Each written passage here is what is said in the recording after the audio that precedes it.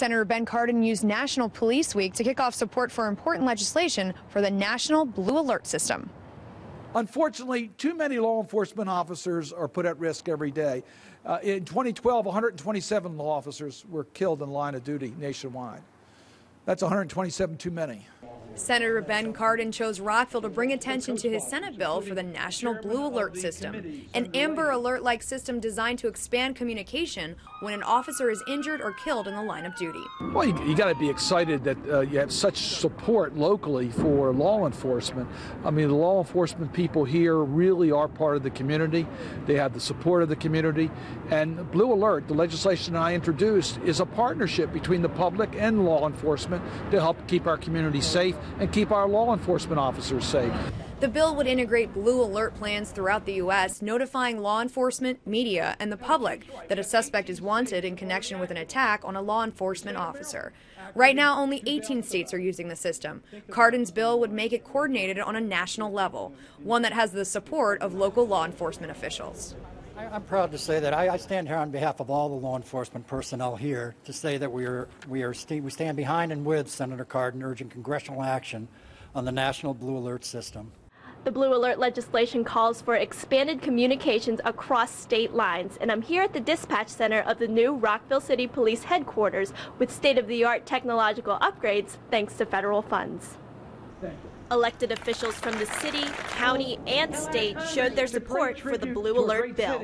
It's clear, in my opinion, as I indicated earlier, that when you take the life or you are willing to maim or injure a police officer, that suggests that that person is easily prepared to injure anyone else, and therefore the greater public is at risk as a result of having that person out on the street. So the sooner we can bring that person to justice, the sooner we can get people helped in that process, the better for everyone.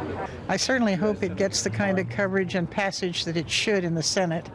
It's an excellent way of trying to get on top of an event that hurts our police officers or any of the law enforcement individuals.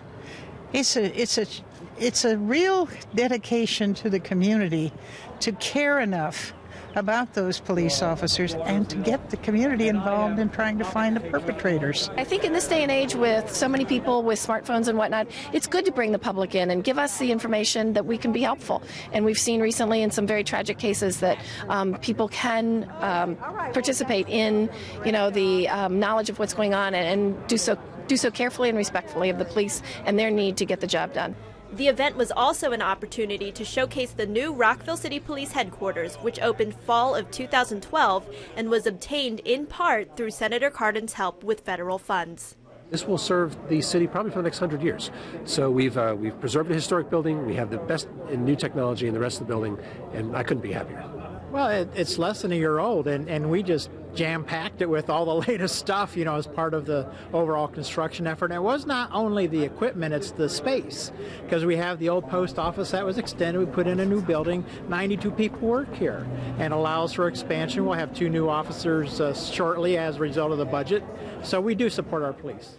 The bill still needs to be approved by the House and Senate before it can be signed into law by the President.